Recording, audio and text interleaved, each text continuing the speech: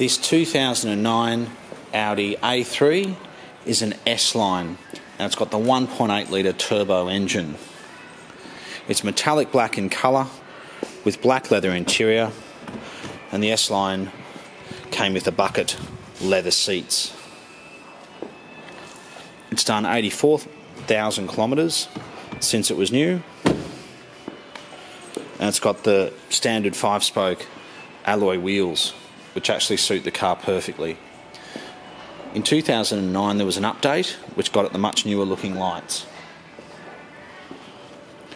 It's got a very good service history to it, 2 remote keys, and it has had some of the warranty work done at Audi. So let's have a look. There's the logbook there. So what happens is there's sometimes some recalls over the years, and sometimes you don't get it serviced at an Audi dealer, so that's them at the back. So it had recall,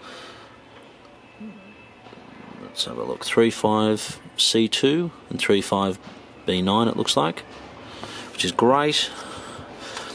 And the last service was done at Audi. In fact, it looks like just about every service was done at Audi except for one, which is very good to see.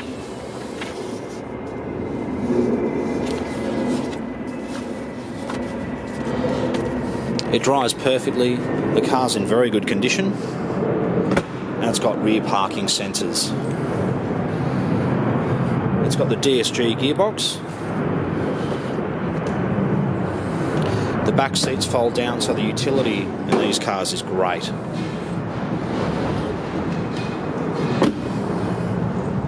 It's registered until December 2016.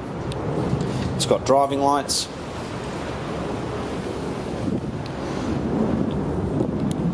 And being an S-Line, it does have that much nicer looking body kit to it. And all in all is a very nice Audi A3 with 2 keys, December registration, a very good service history from new, in a great colour combination in an S-Line. And we think represents very good value for money. Thanks for taking the time to watch our video. We are the Old Timer Centre. We're located in Marrickville, and we do look forward to hearing from you.